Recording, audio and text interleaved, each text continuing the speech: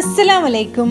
ഒരു ക്വിക്കായിട്ടാവുന്ന egg puffs recipe. ഒരു 4 medium ഒനിയനും ഒരു 2 ഇഞ്ച് നീളത്തിൽ ജിഞ്ചർ. പിന്നെ നമുക്ക് മസാലയ്ക്ക് ഒരു 3/4 teaspoon turmeric, 1 teaspoon garam masala, 1.5 teaspoon chilli powder, 2.5 teaspoon coriander, ഒരു 3/4 ടീസ്പൂൺ പെപ്പർ. ഇത് നമുക്ക് മസാലയ്ക്ക് ആവശ്യമുള്ളത്. പിന്നെ എഗ് പഫ്സ് ആകുമ്പോൾ മെയിനായിട്ട് നമുക്ക് വേണ്ടത് ഒരു 5 ബോയിൽഡ് എഗ് എടുക്കാം. പിന്നെ ഒരു റോ എഗ്ഗ് അവിടെ മാറ്റി വെക്കാം. ഇനി നമുക്ക് മസാല ഉണ്ടാക്കാം. ആദ്യം നിങ്ങളുടെ പാന് ഹീറ്റായി വരുമ്പോൾ കുറച്ച് ഓയിൽ ഒഴിച്ച് കൊടുക്കാം. അതിലേക്ക് നമ്മുടെ ജിഞ്ചറും ഒനിയനും ഒന്നിച്ചെന്നെ ഇട്ട് കൊടുക്കാം. ഇത് നന്നായിട്ട് വഴറ്റുക. സാൾട്ടും ചേർത്തിട്ട് നന്നായിട്ടൊന്ന് വഴറ്റുക.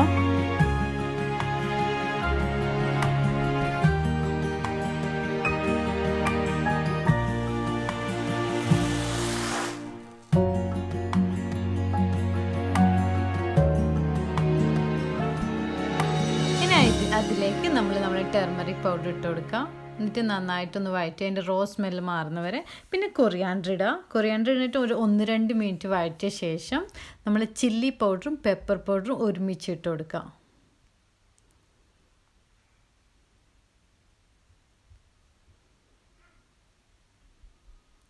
അതൊരു റോ സ്മെല്ല് മാറുന്നവരെ ഒന്ന് വഴറ്റിയ ശേഷം അതിലേക്ക് ഫൈനലായിട്ട് നമുക്ക് ഗരം മസാല ഇട്ട് കൊടുക്കാം.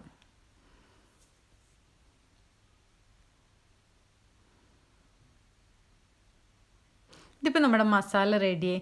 ഇനി പഫ് പേസ്ട്രി നിങ്ങൾക്ക് വാങ്ങാൻ കിട്ടും. പഫ് പേസ്ട്രി എടുത്തിട്ട് ഒരു പഫ് പേസ്ട്രി മുകളിൽ എടുത്തിട്ട് അതിനെ 6 ഡിവൈഡ് ചെയ്യുക, മുറിച്ചെടുക്കുക.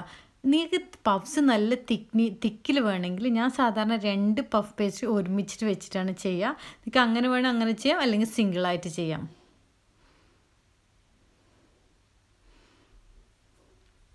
ഇപ്പം ഇതിനെ 6 ഡിവൈഡ് ചെയ്യാം.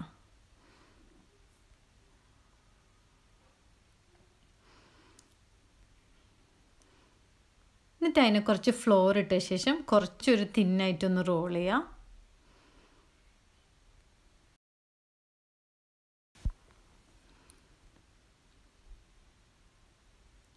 ആ റോൾ ചെയ്ത ശേഷം ഇതിൻ്റെ 4 സൈഡിലും നമ്മൾ ആ റോ എഗ് കൊണ്ട് ഒന്ന് ബ്രഷ് ചെയ്ത് കൊടുക്കുക. ഇത് ഒട്ടാൻ വേണ്ടിയാണ് ഇതിങ്ങനെ ചെയ്യുന്നത്. അതിന് ശേഷം നമ്മൾ ആക്കിയ മസാല കുറച്ച് വെച്ച് കൊടുക്കുക. എന്നിട്ട് നമ്മൾ ബോയിൽ എഗ്ഗ് 2 മുറിക്കുക, ഹാഫായിട്ട് മുറിക്കുക. എന്നിട്ട് അതിൻ്റെ യോക്കുള്ള ഭാഗം ഒന്ന് പെപ്പർ പൗഡറിലേക്ക് ഒന്ന് ഡിപ്പ് ചെയ്ത ശേഷം ഈ മസാലേൻ്റെ മുകളിൽ വെച്ച് കൊടുക്കുക.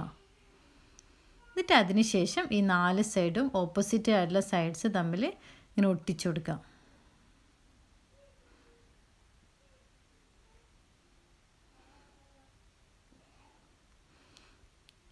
ഇങ്ങനെ എല്ലാം 9 പഫ്സ് ശരിക്കും നിങ്ങൾക്ക് ഈ മസാലയിൽ കിട്ടും എല്ലാം കൂടി. എന്നിട്ട് മുകളിൽ എഗ്ഗിനെ കൊണ്ടൊന്ന് ഗ്ലേസ് ചെയ്ത ശേഷം നമ്മൾ അവൻ 220 വരെ വെക്കാറുണ്ട്. അപ്പോൾ നിങ്ങൾ അവൻ അനുസരിച്ചിട്ട് 200 ഡിഗ്രിയിൽ ഒരു 20 to 30 മിനിറ്റ്സ് ബേക്ക് ചെയ്തെടുക്കാം.